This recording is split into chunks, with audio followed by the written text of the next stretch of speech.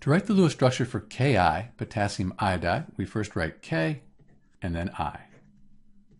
Potassium, that's a metal, and then iodine's a nonmetal. When we have a metal and a nonmetal, we have an ionic compound, and valence electrons will be transferred from the metal to the nonmetal. Potassium, that's in group 1 on the periodic table. That means it has 1 valence electron. Iodine, that's in group 17, sometimes called 7A. It has 7 valence electrons. So we said that in an ionic compound, the metal will transfer electrons to the nonmetal. The potassium has 1 valence electron, and it transfers it to the iodine. Since electrons are negative, and potassium just lost an electron, that means it lost a negative charge. That means it's going to be positive. The iodine, it gained that electron. It gained the negative charge, so it has a negative charge.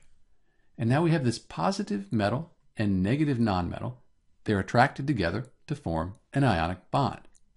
Because this is an ionic bond, an electrostatic attraction, and the electrons are transferred, we need to add brackets to show that the electrons are transferred, not shared, like with a covalent compound.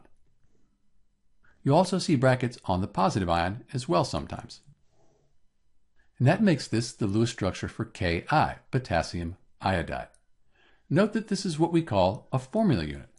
When we have ionic compounds, they come in crystals, and they're made up of a bunch of these formula units in a regularly repeating pattern.